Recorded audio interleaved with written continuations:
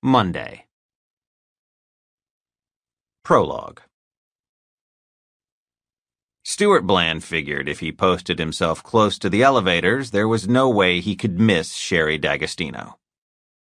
He knew she arrived at the offices of Cromwell Entertainment, which were on the 33rd floor of the Lansing Tower on 3rd between 59th and 60th, every morning between 8:30 and 8:45. A car was sent to her Brooklyn Heights address each day to bring her here. No taxi or subway for Sherry D'Agostino, Cromwell's vice president of creative. Stuart glanced about nervously.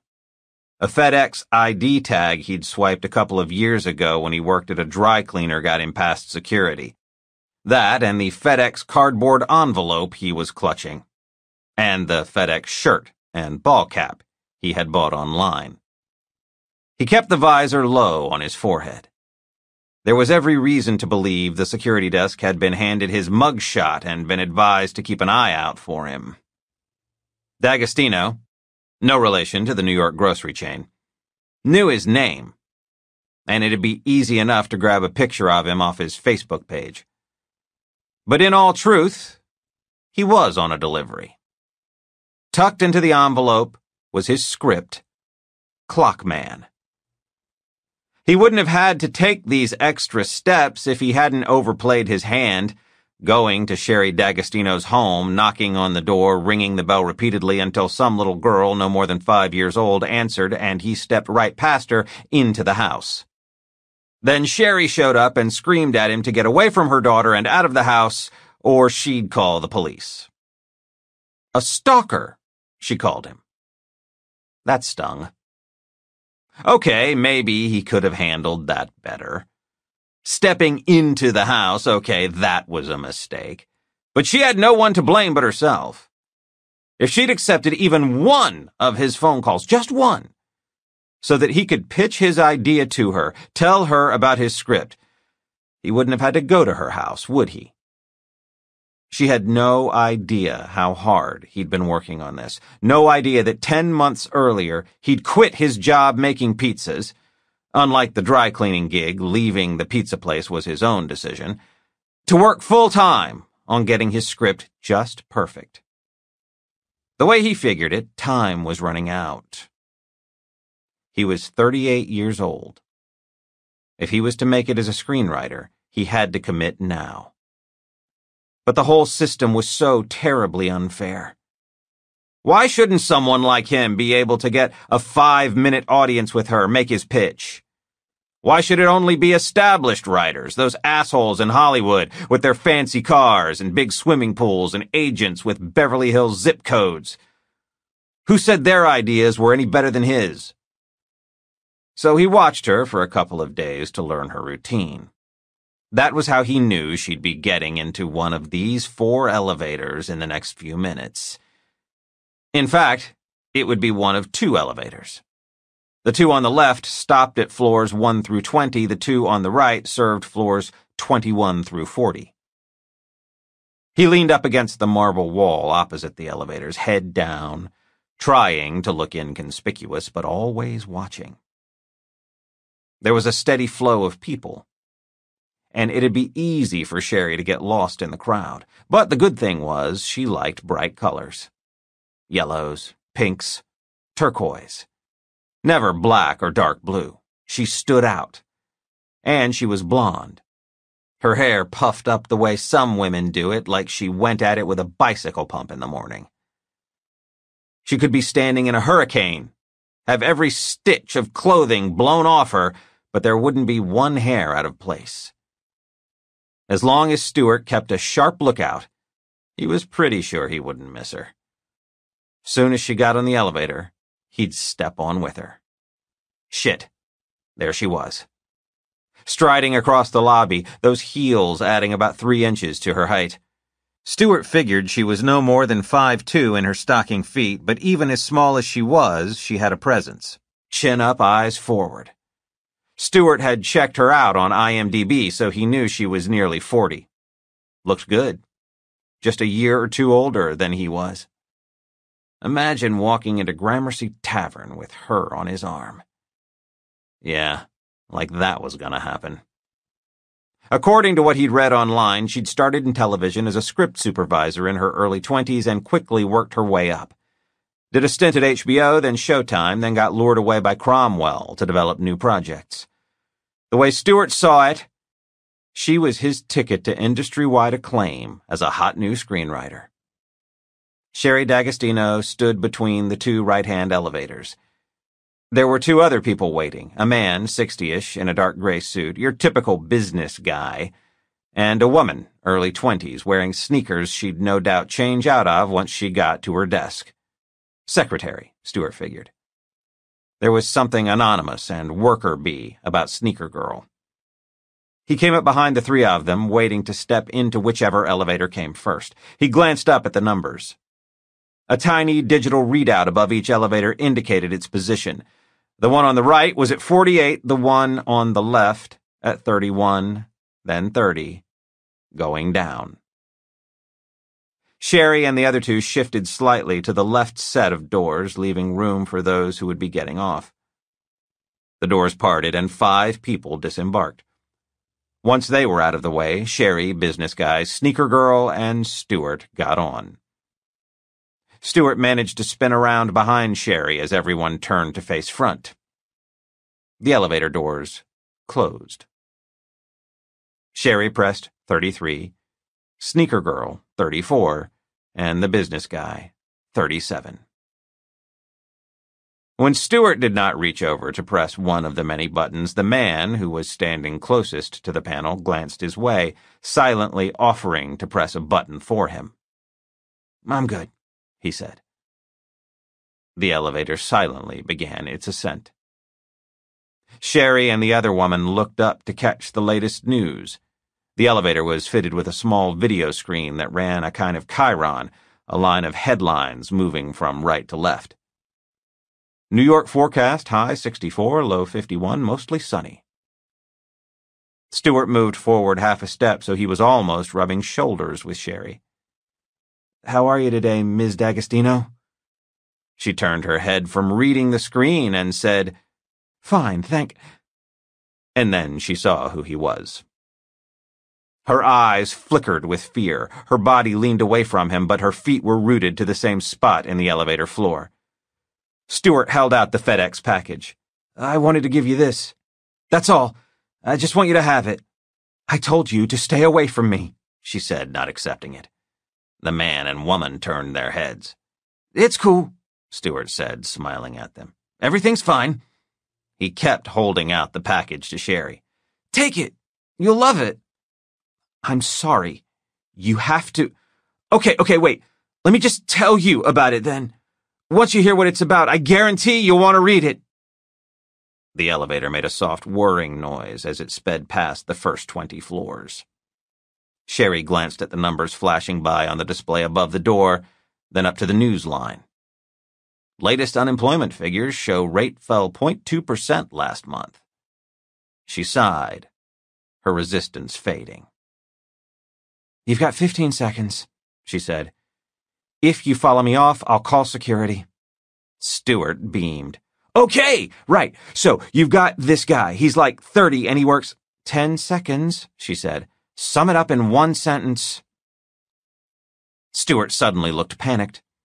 He blinked a couple of times, his mind racing to encapsulate his brilliant script into a phrase, to distill it to its essence. He said. 5 seconds, Sherry said, the elevator almost to the 33rd floor. "Guy works at a factory that makes clocks, but one of them is actually a time machine," he blurted. He let out a long breath, then took one in.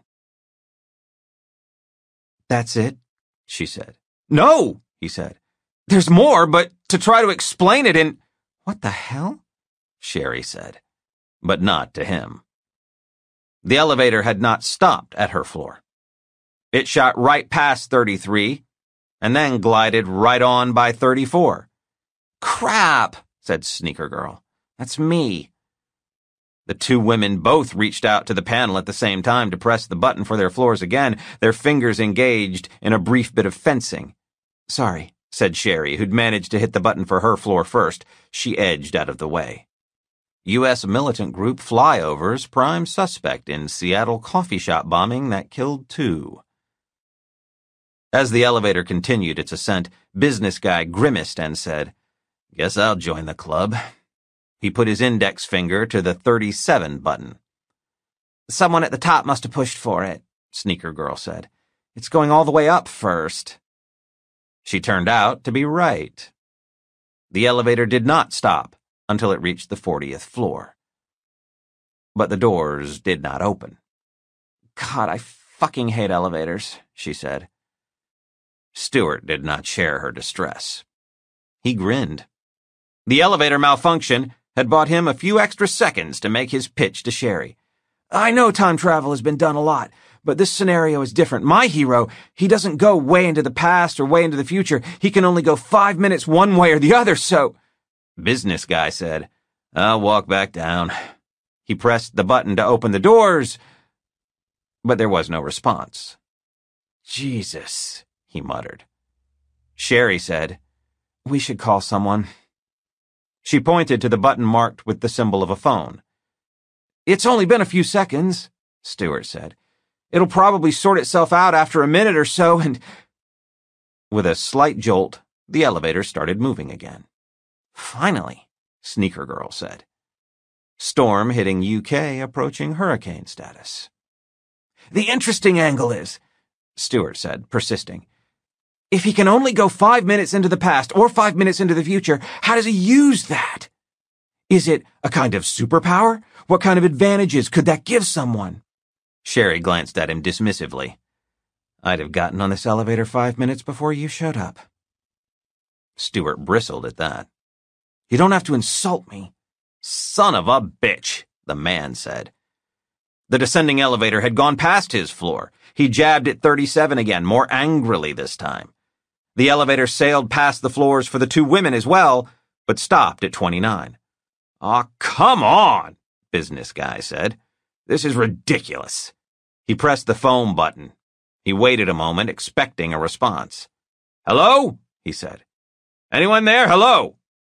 "This is freaking me out," Sneaker Girl said, taking a cell phone from her purse. She tapped the screen, put the phone to her ear. "Yeah, hey Steve, it's Paula. I'm gonna be late. I'm stuck in the fucking elevator." There was a loud noise from above, as though the world's largest rubber band had snapped. The elevator trembled for a second. Everyone looked up, stunned, even Stewart, who had stopped trying to sell his idea to Sherry D'Agostino. "Fuck," said Sneaker Girl. "What the hell was that?" Sherry asked. Almost instinctively, everyone started backing up toward the walls of the elevator, leaving the center floor area open. They gripped the waist-high brass handrails. "It's probably nothing," Stewart said. "A glitch, that's all." "Hello?" business guy said again. "Is anybody there, for Christ's sake? This elevator's gone nuts!" Sherry spotted the alarm button and pressed it. There was only silence. "Shouldn't we be hearing that?" she asked. The man said, "Maybe it rings someplace else, so someone will come, down at the security desk probably." For several seconds, no one said anything. It was dead silent in the elevator. Everyone took a few calming breaths. Average U.S. life expectancy now nearly 80. Stewart spoke first. "Someone will be along." He nodded with false confidence and gave Sherry a nervous smile. "Maybe this is what I should be writing a—" The elevator began to plunge. Within seconds, it was going much faster than it was designed to go. Stewart and Sherry and the 2 others felt their feet lifting off the floor. The elevator was in free fall. Until it hit bottom. 1. Barbara Matheson was impressed by the size of the crowd. The usual suspects, more or less, but the fact that they'd turned out meant her story had made an impression. This was a TV event, really. Get the mayor walking out of City Hall, lob a few questions his way, get video of him denying everything. The Times, the Daily News, the Post could all write their stories without being here, but New York One and the local ABC, CBS, and NBC affiliates had crews waiting for Richard Wilson Headley to show. He might try sneaking out a back way, or leaving in a limo with windows so deeply tinted you wouldn't know whether he was inside or not. But then the evening newscasts would say he made a point of avoiding the media, imply that he was a coward, and Headley never wanted to come across as a coward, even if he could be one at times. Barbara was here on the off chance that something might actually happen, and yes, she was enjoying the shit she'd stirred up. This show of media force was her doing. She'd broken the story. Maybe Headley would take a swing at somebody who put a camera in his face, although that seemed unlikely. He was too smart for that. The TV stations were here for a comment, but she'd already gotten one and put it in her column. "That's a load of fucking horse shit," Headley had said when Barbara ran the allegations past him. Her editors at Manhattan Today printed the response without asterisks to disguise the profanity, but that was hardly daring these days. The Times still avoided curse words, except in the most extreme cases. But even the New Yorker, that staid institution, didn't blink an eye about F-bombs, and hadn't for years. "You really put his dick into the blender this time." She turned. It was Matt Timmons, instantly recognizable by his multi-directional black hair and glasses thick enough to see life on Mars. He worked for an online site that covered city issues, but she knew him back when he worked for NBC, before he got laid off. He had a phone in hand, waiting to take video, which would be good enough for the political blog he wrote. "Hey, Matt," Barbara said. "Wearing Kevlar?" Barbara shrugged. She liked Matt, vaguely remembered sleeping with him nearly 10 years ago when they were both in their early 30s. The local press had been camped out in front of the house of a congressman in the midst of a bribery scandal. Barbara and Matt had shared a car to keep warm while waiting for the feds to arrive and walked the politician out the front door. After, they went to a bar, had too much to drink, and went back to his place. It was all a bit foggy. Barbara was pretty sure Matt was married now, with a kid, maybe two. "Headley won't shoot me," she said. "He might hire someone to shoot me, but he wouldn't do it himself." A woman with a mic in one hand looked up from the phone in her other. She'd been reading a text. "Dickhead's on the move," she said to the cameraman standing beside her, loud enough that it created a low-level buzz among the collected media. The mayor was on his way. Of course, Mayor Richard Wilson Headley always went by Richard, sometimes Rich, but never Dick. But that didn't stop his detractors from referring to him that way. One of the tabs, which had it in for him nearly as much as Manhattan Today did, liked to stack Dick over Headley on the front as often as it could, usually with as unflattering a picture as they could find of the man. They also took delight in headlines that coupled good with Headley. Headley knew it was a losing battle, so sometimes he'd embrace the word so often used against him, particularly when it came to the city's various unions. "Am I going to be a total dick with them on this new contract?" he asked the other day. "You bet your ass I am." "Here we go," someone said. The mayor, accompanied by Glover Headley, his 25-year-old son and advisor, communications strategist Valerie Langdon, and a tall, bald man Barbara did not think she'd seen before, was coming out the front door of City Hall and heading down the broad steps toward a waiting limo. The media throng moved toward him and everyone stopped halfway, allowing Headley a makeshift pulpit, standing 2 steps above everyone else. But it was Glover who spoke. "Hey guys, we're on our way to the mansion. No time for questions at this..." Headley shot his son a disapproving look and raised a hand. No. I'm more than happy to take a few." Barbara, hanging at the back of the pack, smiled inwardly. Standard operating procedure for Headley. Overrule your aides. Don't hide behind them. Act like you want to talk to the press. The whole thing would have been rehearsed earlier. Valerie touched the mayor's arm as though asking him to think twice about this. He shook it off. Nice touch, Barbara thought. Even though the bald guy was standing back of the mayor and trying to be invisible, Barbara was sizing him up. Trim, over 6 feet, skin the color of caramel. Of the 3 men standing before the assembled media, this guy had the most style. Long dress coat over his suit, leather gloves even though it wasn't that cold out. Looked like he'd stepped off the cover of GQ. A looker. She thought of the people she knew in City Hall, the ones who regularly fed her information. Maybe one of them could tell her who this guy was, what the mayor had hired him to do. Then again, she could just go up and introduce herself, ask him who he was. But that would have to wait.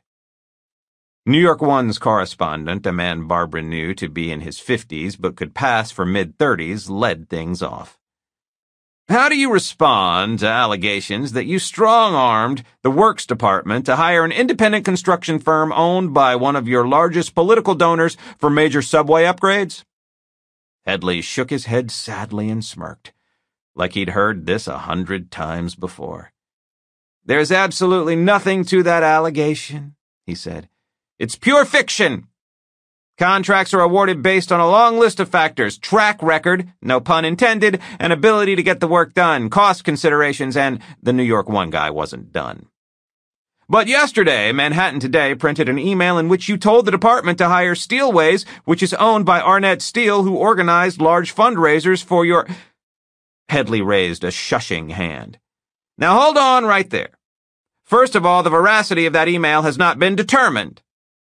Barbara closed her eyes briefly so no one would have to see them roll. I would not put it past Manhattan Today to manufacture something like that. But even if it turns out to be legitimate, the content of that message hardly qualifies as a directive. It's more along the lines of a suggestion. In her head, Barbara composed her next piece. Headley alleges the email uncovered by Manhattan Today could be phony, but just to cover all his bases, says that if it turns out to be the real deal, it's not that much of one. In other words, suck and blow at the same time. Everyone knows that Manhattan Today has an obsession with me, Headley said, waving an accusing finger in Barbara's general direction. He's spotted me, she thought. Or one of his aides alerted him that she was there. Headley's voice ramped up. It's been involved in a relentless smear campaign from day one. And that campaign has been led by one person, but I won't give her the satisfaction of repeating her name before the cameras. You mean Barbara Matheson? Shouted the reporter from the CBS affiliate. Headley grimaced. He'd walked into that one, Barbara thought. You know who I'm talking about, he said evenly. But even though this vendetta is being led by a single individual, I have to assume this kind of character assassination is approved from the top. Maybe the opinions of this journalist, and I use the term loosely, are slanted the way they are because of direction from upstairs. Barbara yawned. That's why I'm announcing today that I will be filing a defamation suit against Manhattan Today. Oh, goody. Textbook Headley. Threaten a lawsuit, but never actually file. Act outraged, grab a headline. Headley had threatened to sue every news outlet in the city at some point. He'd used the same tactics back when he was in business, before he embarked on a political career. Furthermore, he said, Headley noticed Valerie waving her phone in front of Glover, who winced when he read what was on her screen. The mayor leaned her way as she turned the phone so he could see it. While he was reading the message, there was a stirring in the crowd as some received messages of their own. The New York One guy and his cameraman were already on the move.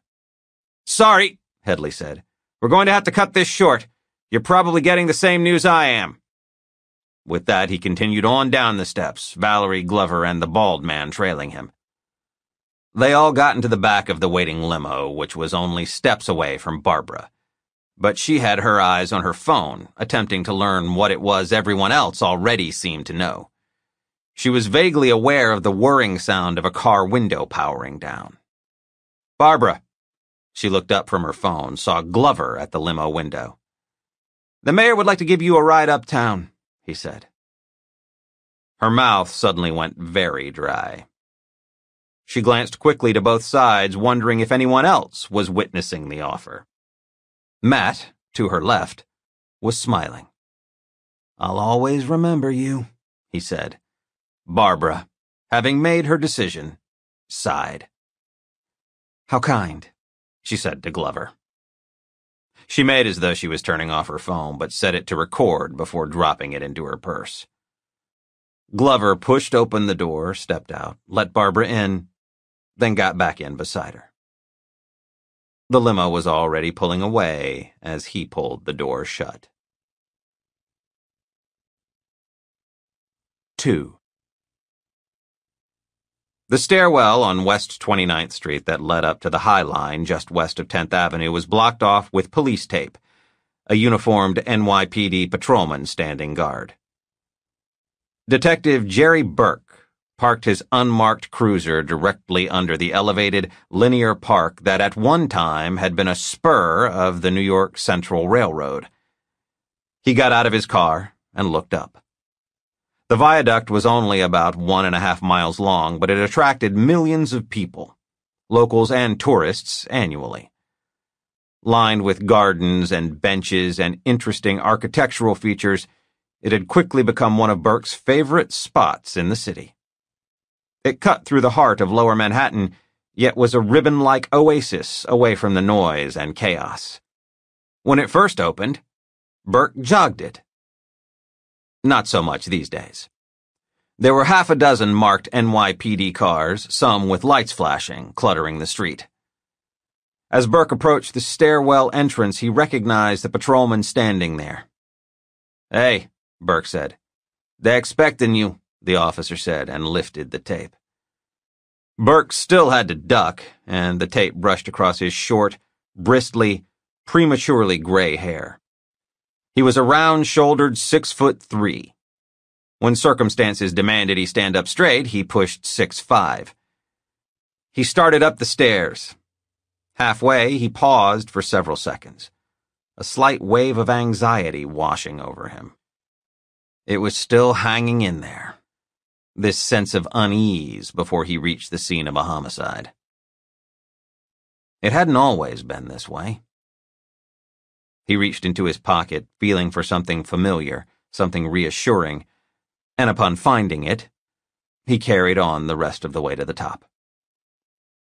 When he reached the High Line walkway, he looked left to the north. The path veered slightly to the west where the High Line crossed West 29th Street. A gently curved bench hugged the walkway on the left side with a narrow band of greenery between the back and the edge. This was where everyone, police, the coroner, High Line officials, were clustered.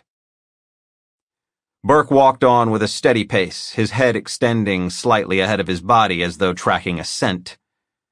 There was no need to run. The subject would still be dead when he got there. Burke had turned 40 only 3 months earlier, but his creased and weathered face would have allowed him to pass as someone 5 or 10 years older. A woman had once told him he reminded her of those trees that grow out of the rocks up in Newfoundland. The relentless winds from the ocean caused them to lean permanently to one side, the branches all going in one direction. Burke, the woman said, looked like someone who'd been worn down by the wind. As he got closer, another detective, Lois Delgado, saw him and approached. Seeing her, his anxiety receded some. They were more than partners. They were friends.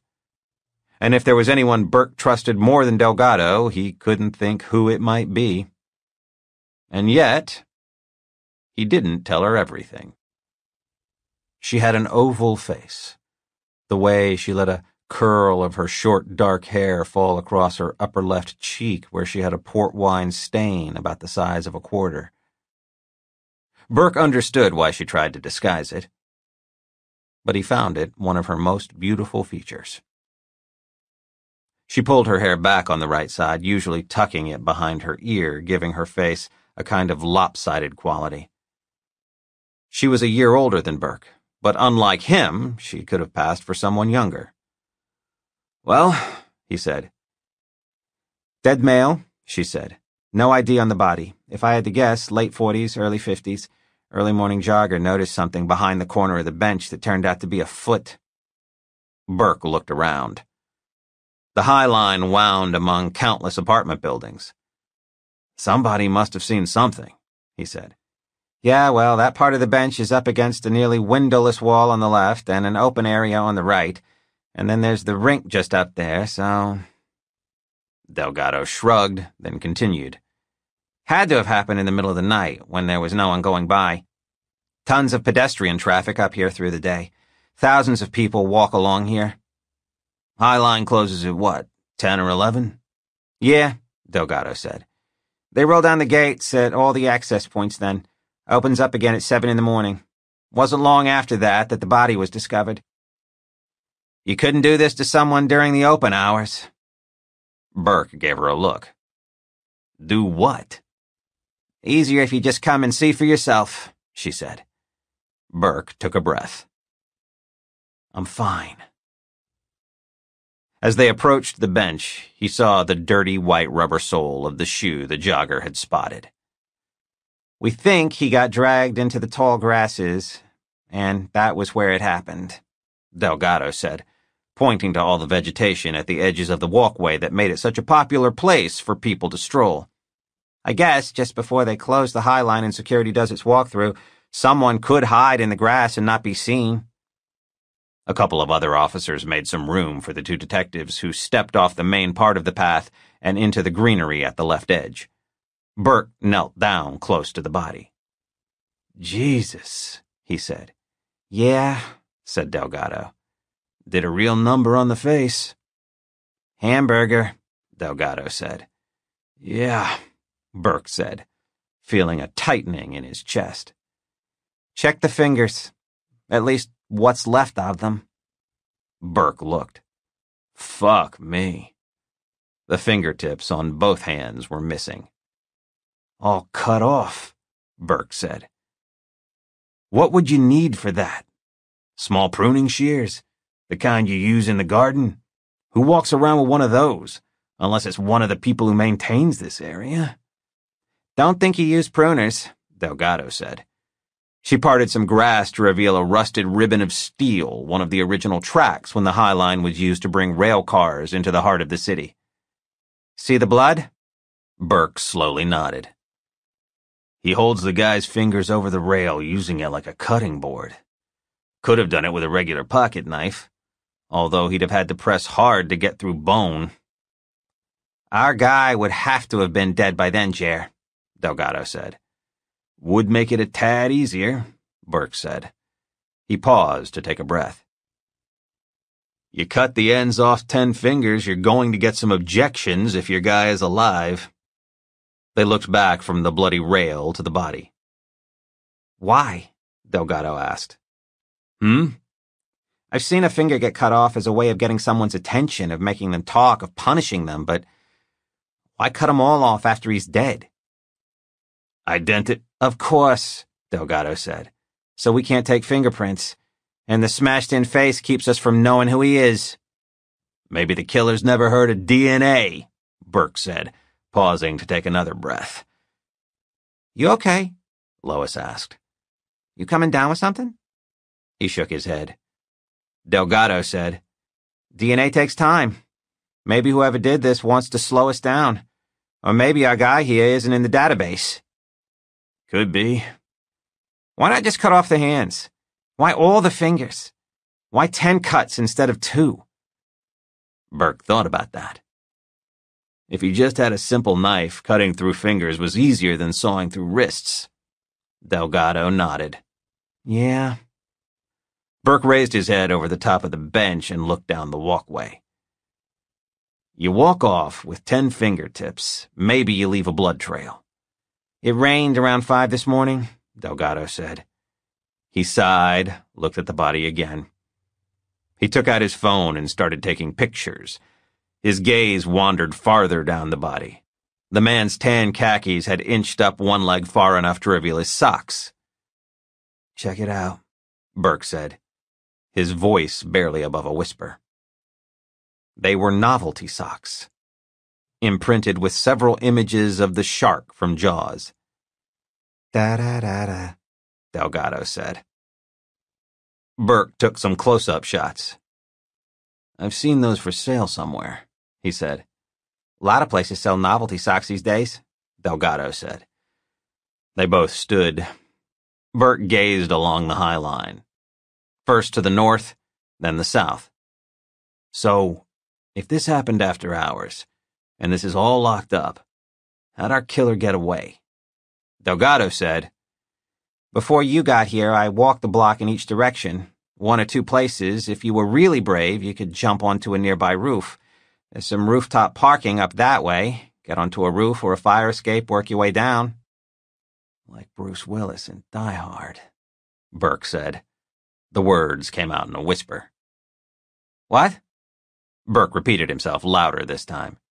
"Yeah, could be done," Delgado said. "If you're in good shape." Burke coughed, cleared his throat. "I don't ever remember a murder on the High Line. Nothing bad happens up here." Delgado said, "It's lost its cherry." Burke put a hand to his chest, indicating he had a call or text coming in. "Give me a sec," he said. He took the phone from his pocket, glanced at it, put it to his ear as he came out from behind the bench and walked a few yards up the High Line, still within the area that was taped off, but free of police or any other city officials. Burke nodded a couple of times as he walked, as though responding to whatever his caller was saying. But there'd been no call. And no text. And Burke was not talking. He was wheezing. His windpipe had started constricting at the sight of those fingers with the missing tips. When he felt confident he was far enough away from the murder scene to not be seen, he reached back into his pocket for that familiar object. He brought out the inhaler, inserted it into his mouth, and inhaled deeply as he depressed the top of the tiny canister. A barely detectable puff of medicine entered his lungs. He held his breath nearly 15 seconds, exhaled, and repeated the process. Burke tucked the inhaler back into his pocket. He took a few breaths through his nose, waiting for his air passages to open up again. He turned around and walked back, to have another look at the man with no fingertips. 3. Barbara sank into a leather seat opposite the mayor and Valerie. Glover and the good-looking bald guy made space for her in the middle, so her feet had to straddle the drive shaft hump. Even though the car was roomier than most, she found her shoulders squeezed by the two men. She was picking up a cheap aftershave scent from Glover, but the bald guy was giving off something subtler, an almost coffee-like scent.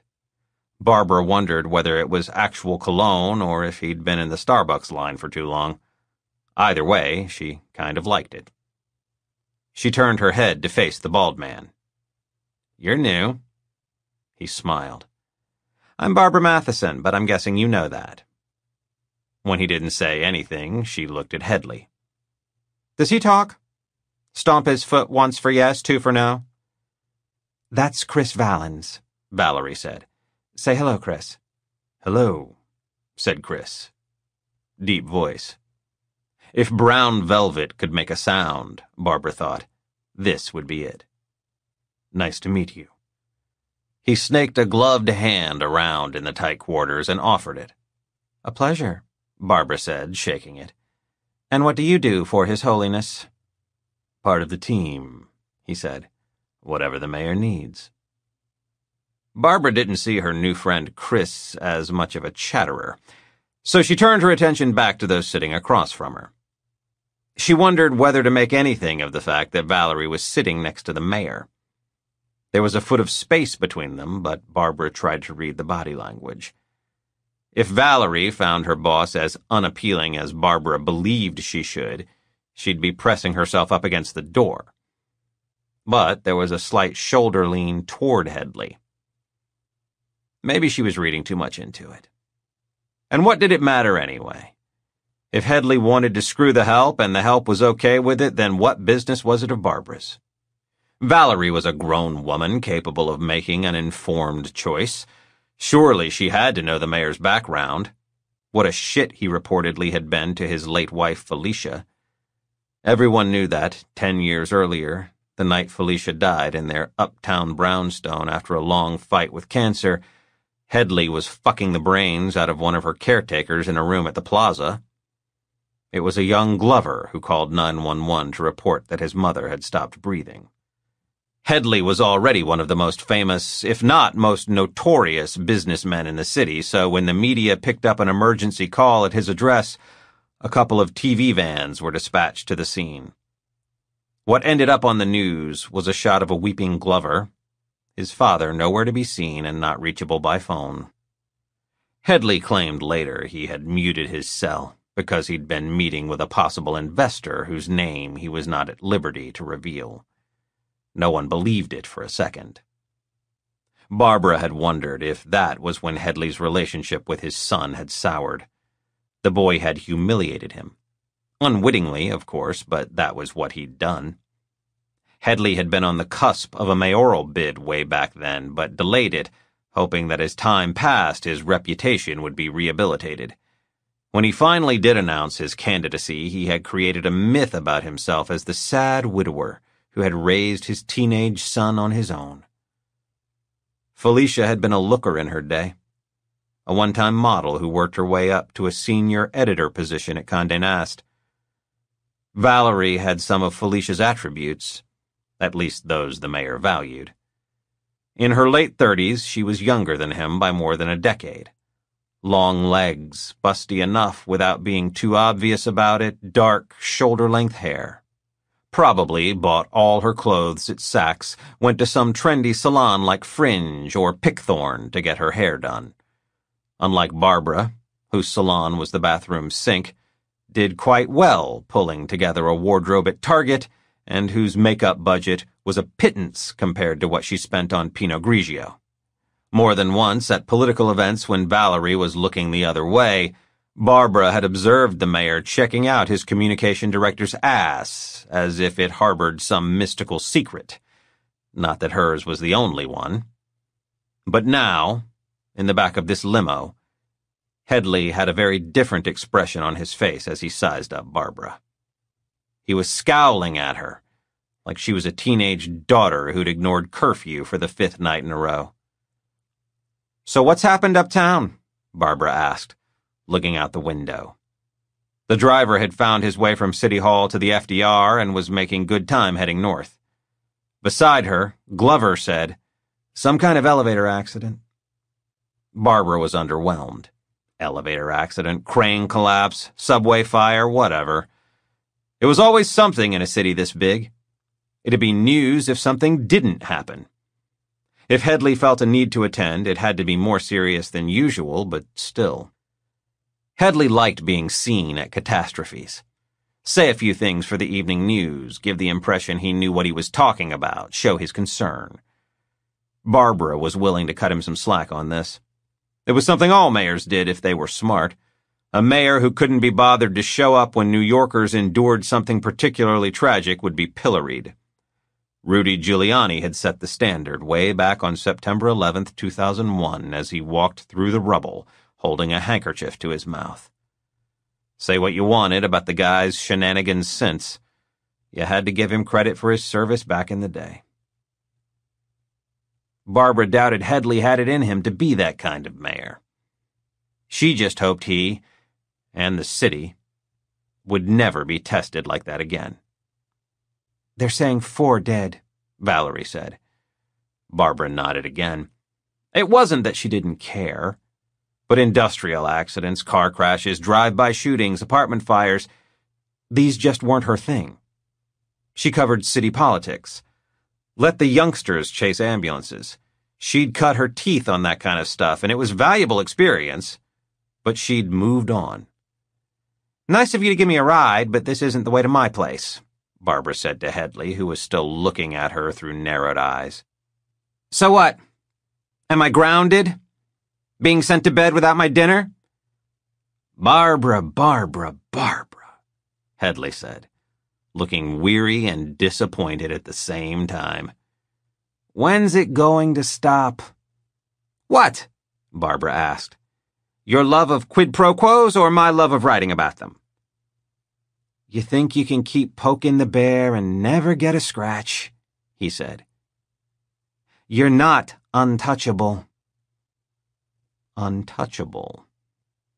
Interesting choice of word. Well, you told everyone you're suing me and Manhattan today, so I guess I'm not untouchable, but while we're on that issue, how's the suit against the Times for saying you were registered to vote federally in 3 different districts? And how long's it been since you threatened to sue that actress who said you had performance anxiety? Valerie shot a glance at Barbara but said nothing. Headley forced a smile. Well, I think we know which of those accusations was the more ridiculous. The smile faded. Anyway, these things take a while to work their way through the courts. Barbara settled into the leather seat, taking advantage of the headrest. Don't let them rattle you, she thought. Sure, there were 4 of them, not counting the driver who was getting off at 42nd Street and heading crosstown. The one Barbara really wanted to know more about was this Chris dude beside her, who looked like he could get a job playing a Bond villain's bodyguard if he lost his City Hall gig. Not that that was necessarily a knock against him. He was a handsome piece of work. Was being surrounded supposed to put her on edge? Did they know how much she was actually loving this? If Headley and his gang ignored her, gave no hint of how annoyed they were with her, well, that would be unbearable. I honestly don't know why you seem to have it in for me, Headley asked. Why so angry? I'm not angry, Barbara said. I just have this thing about hypocrisy. Oh, please, the mayor said. Hypocrisy is the fuel that keeps the world running. Let me ask you this. Be honest. Have you ever had a source who did something bad, something worth writing about, worth exposing, but you looked the other way because they had good intel that gave you an even better story? Something that would give you an exclusive? Are you going to sit there and tell me you've never done that? Barbara said, There are a lot of considerations when you're working on a story. Headley grinned. That sounds as evasive as something I would say. We're really not that different, you and I. It's all a game, isn't it? Politics and the media. And it can be great fun, I'm not denying it, but sometimes, and at this point his face grew stern, it all starts to get a little annoying. Am I annoying you? Barbara asked, almost hopefully. He held his thumb and forefinger apart a fraction of an inch. Just a titch. But, he said slowly, we'd like to give you an opportunity to redeem yourself. Barbara eyed him suspiciously. What's that supposed to mean? Headley glanced at Glover and gave him a subtle nod. Glover said, The mayor certainly has his differences with you, but he also recognizes your skills as a journalist, that you are an accomplished writer, and he respects you for that. Headley looked out the window, watched the city go by as they traveled north on 3rd. Needless to say, Glover continued, the mayor and the rest of the team here wish you to at least occasionally focus on the things that are getting done. This subway story you've latched onto, that's a really positive story, but instead you're portraying it in a negative light. The current signal system is based on technology from the 1930s and desperately needs to be overhauled. And then there's the switch over to electric cars. The mayor wants every city vehicle to be converted to electric power within his first term. Soon you'll be seeing those little green stickers on the back of every car and truck that's... Glover, move it along, Headley said to his son, still looking out the window, an edge of irritation creeping into his voice. We're not announcing anything at the moment, Glover said. But in due time, it may be in the mayor's interest to tell his story to a broader audience so voters have a better sense of who he is, that there's more to him than two-bit scandals and salacious headlines, that he's a man who wants to make a difference, but on a broader canvas." "Ah," said Barbara, looking at Headley. "You want to move up the political food chain. After mayor of New York, there's only governor or president. Or going on TV endlessly to defend a corrupt president. How do you know someone wants to be the leader of the free world? They suddenly come out with a book, like the world's been dying to hear their life story.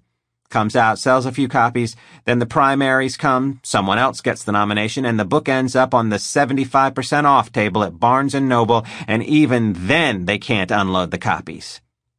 In the end, their life story gets pulped." Glover waited to see if she was done. When Barbara said nothing more, he continued. "As I was saying, we're looking for someone who can assist the mayor in telling his story." Barbara nodded. "A ghostwriter." Glover smiled. "My sources tell me you're no stranger to that kind of work." It was true. Over the years, Barbara had ghostwritten 3 memoirs. One for a Broadway actress, one for a sports hero who'd lost both legs in a car accident, and one for a pop star who was once at the top of the charts but now would be lucky to get a gig singing in a Soho nightclub. None of those assignments would have given her a shot at a Pulitzer, but they'd certainly helped pay the bills. When Barbara failed to confirm or deny what Glover had said, he carried on. "We've started speaking to publishers. We're meeting later with Simon & Schuster. They're looking for possible writers to work with the mayor, but we have final approval on that and can make suggestions of our own. We think you'd be a leading candidate." "Seriously?" Headley cleared his throat, turned away from the passing scenery, and looked directly at her. "There's a feeling that choosing someone who's had an antagonistic history with me would lend the project considerable credibility. That it wouldn't be a whitewash. It would be particularly credible if I were working for you at the same time you were suing me." Headley grimaced. "I suppose we could let that slide. There's still enough of a history of animosity, I should think." Barbara nodded slowly. "Of course, you'd still have final approval on the manuscript." "Well," said Valerie, weighing in for the first time, "of course, but we're looking for a fair and balanced portrait, warts and all. The mayor wants to lay everything out on the table. America's becoming accustomed to candidates who are less than perfect. If you're running for office these days, it helps if you're relatable." "Warts and all," Barbara said slowly. "Are you sure you want to go there?" "And I haven't mentioned perhaps the most important thing of all," Glover said. "You'd be looking at a mid-6-figure fee, with the potential for bonuses should the book stay on the bestseller list for an extended period of time," he grinned. "Or if anyone ever wanted to turn it into a movie, you know, a biopic. Despite your little speech, it could happen." Headley had the decency to blush. Barbara figured even he had to know that was over the top. She poked the inside of her cheek with her tongue. "Golly, that's something." Headley leaned forward, lowered his voice as if they were the only two in the car. He locked eyes with her and said, "I believe, despite our differences, we could work together." Barbara appeared to consider the offer as the mayor leaned back in his seat. "I could probably carve out some time from my Manhattan Today duties." An eyebrow went up as she looked at the mayor. "Maybe weekends?" "Oh," said Glover, who had glanced down for 2 seconds to read a text on his phone. "Working on this book would be a full-time proposition, at least for the duration of the project, which I think would take the better part of a year. Wouldn't you agree, Valerie?" "I would," she said. "Jesus!" It was the driver. They all looked forward up Third through the windshield, Barbara and Glover and Chris had to turn around in their seats to see the traffic stopped dead at 58th. Police cars blocked any further passage northward. The limo driver snaked the car between some taxis heading straight for the makeshift barricade of emergency vehicles. He powered down the window as a police officer approached. "You can't," the driver said. "I got the mayor here." The cop leaned forward to peer into the back to be sure, then nodded and waved them through. But it wasn't possible to go much farther. Emergency vehicles clogged the street. Glover, waving his phone, said, "Latest is 3 dead, not 4. Elevator dropped at least 20 floors. No word yet on the survivor's condition." Headley nodded solemnly. "We'll walk from here, David," Valerie told the man behind the wheel. The limo came to a dead stop. The driver jumped out and opened the door on the mayor's side. Chris Valens opened his door and, once out, extended a hand to Barbara to help her out. Her first inclination would have been to refuse. "I can get out myself, thank you very much." But some other, perhaps more primal, instinct overruled that inclination, and she accepted the offer. His grip was strong, his arm rigid enough. "Thank you," she said. Valens nodded. Glover had gotten out the other side and ran around to Barbara. Quietly, he said, "It was my idea." "I'm sorry?" "About the book, to see if you'd be interested. My father took some convincing. I think you'd be perfect." "Keep your friends close and your enemies closer," Barbara said. "No, it's not like that. You'd do a good job." His voice went even softer. "I'd never admit this to Dad, but I've admired your work for a long time." She hardly knew what to make of that. They caught up to the rest of the group as they walked toward the office tower where, it appeared, the accident had occurred. "Son of a bitch," Headley said, more to himself than anyone else. "What?" Valerie asked. "Morris Lansing's building," he said. Valerie looked at her boss blankly, clearly not immediately recognizing the name. "Seriously?" he said. A CBS camera crew spotted the mayor and zeroed in on him. "Mr. Mayor!" someone shouted. "Do you know when this elevator was last inspected?" A camera was in his face. Headley looked appropriately grim. "Look, I've only just arrived and haven't been briefed, but I can assure you I'll be speaking to all the involved parties and bringing all the powers of my office to bear on—" Barbara slipped through the media throng and headed for the main doors in time to see the paramedics wheel out a gurney with a bloodied woman strapped to it. "Make way!" one of them shouted, and the crowd scattered so that they could reach the open doors of the waiting ambulance. The gurney passed within a few feet of Barbara, who got a look first at the woman's sneakers, and then, as she was hustled past, her face. Barbara only caught a glimpse of her. 2 seconds, tops. But it was long enough. "Paula," Barbara whispered.